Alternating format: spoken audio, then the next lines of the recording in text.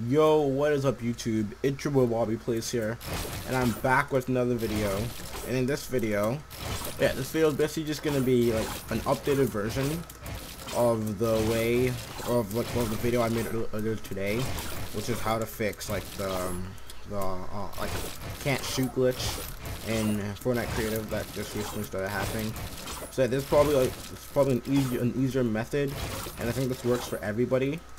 So yeah, and I came across this method from a YouTuber named Sharksy. I'll put his video link in the description. So yeah, so the way he did it was, if you go to your settings and go to your binds, well, at first you have to make sure you know every single bind you have here. So you can like take a picture of it on your phone, and once you've done that, well, I'm pretty sure it doesn't reset your sensitivity.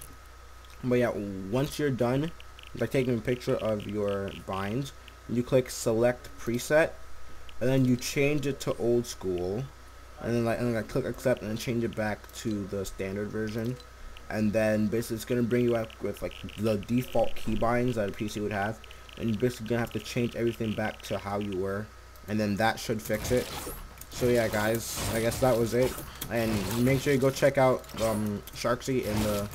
Make sure you go check out his channel and subscribe to him, since I got this message from him. And yeah, guys, peace.